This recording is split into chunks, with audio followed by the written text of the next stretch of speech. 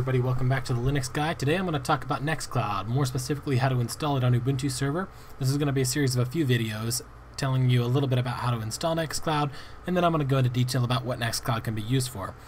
For those of you who don't know, Nextcloud is kind of an open source Dropbox or Google Drive. However, it's actually got a lot of functionality that actually extends past the functionality of those. It's more like an online cloud, do everything you need to in one website.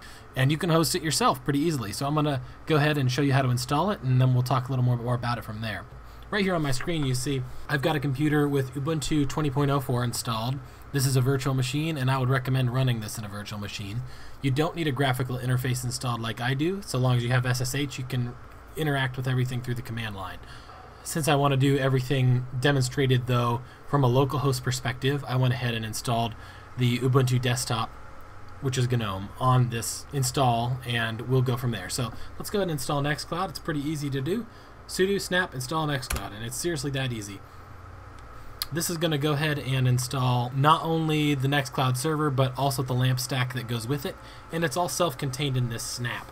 It installs pretty quickly, and once it's installed, you actually can go ahead and use it. Alright, so we've installed Nextcloud. It's version 18.0.4, and that's the most recent version right now.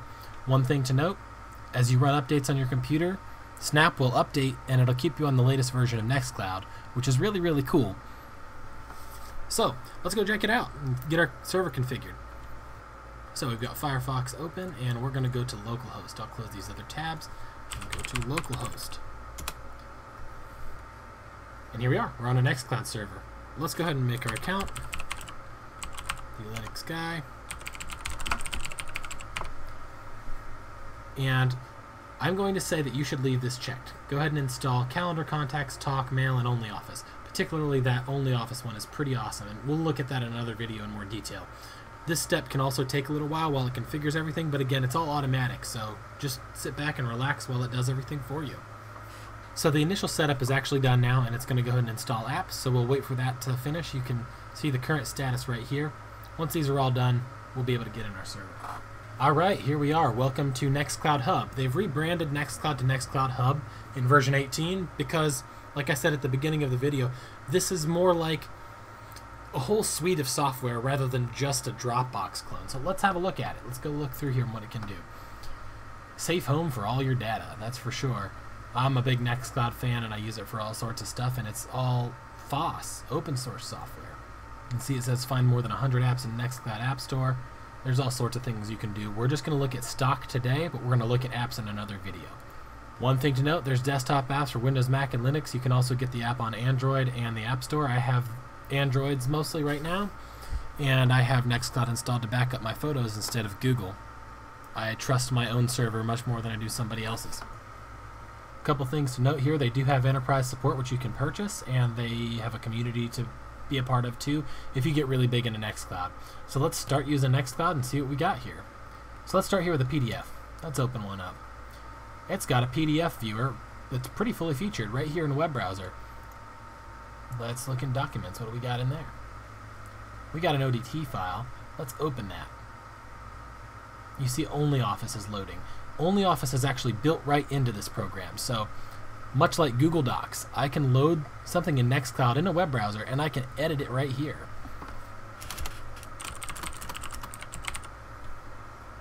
Now I've gone ahead and made a change, and I can either download or save this or print it or do like things that you normally would with a document, but there's also this save button, which is grayed out, and it's grayed out because it auto saves, so I can actually go right back to my Nextcloud and I'm done editing this, just like Google Docs. I'll go ahead and open it back up for good measure to show you that my edit is in fact there.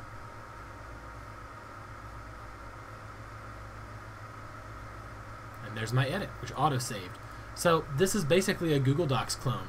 It's a full Office suite, compatible with Microsoft Office, in the cloud, hosted by you, free open source software. Nextcloud lets you do all of this and much more. So here's some pictures that come default with it. Of course, you can delete all this stuff and put your own things in here, but this is just the default, so it can show you configuration. It can show you what you can do with it. Here's a nice toucan picture, and we can cycle through the pictures here. You can even click play and view a slideshow right here from Nextcloud. It's all built in, all open source, all so free. It's got a photo album tab by default right here. You can see the activity that you completed by you, by others if you're an admin. You can even integrate your email into this. You can back up your contacts here. And you can use your calendar. Let's look at the calendar. So here on the calendar you see I've got new event, I've got personal, I've got new calendar. I can manage multiple calendars in one place. That's how I usually do it, but let's just make a new event to show the proof of concept. This is my event. Right there, it's in my calendar, and I can manage my calendar through Nextcloud, through any web browser that's got access to this server.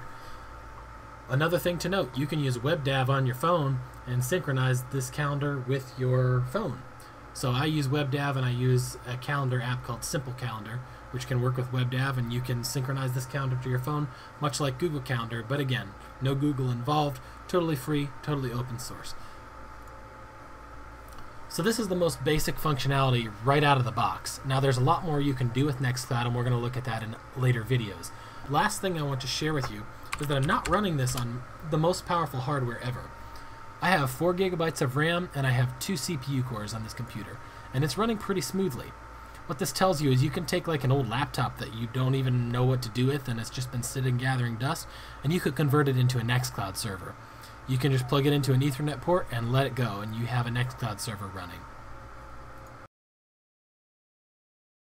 Another thing to note about Nextcloud is if you're on a local network, you can access it using the IP address, which you can find on the computer using ifconfig. You may need to go into your settings and allow this IP address to be accessible, but you can access it. This will give you access to Nextcloud all along your local network. If you want to view this over the internet, however, you're going to need to use some kind of DNS, like DuckDNS, which I'll overview in another video at some point, which allows you to have a memorable name that you assign to your address. You'll also need to port forward through your router so that your server is accessible to the outside world. These are things we're going to talk about in future videos, so make sure to subscribe so you don't miss anything coming from the Linux guy. Thanks again for watching, and we'll see you in the next one.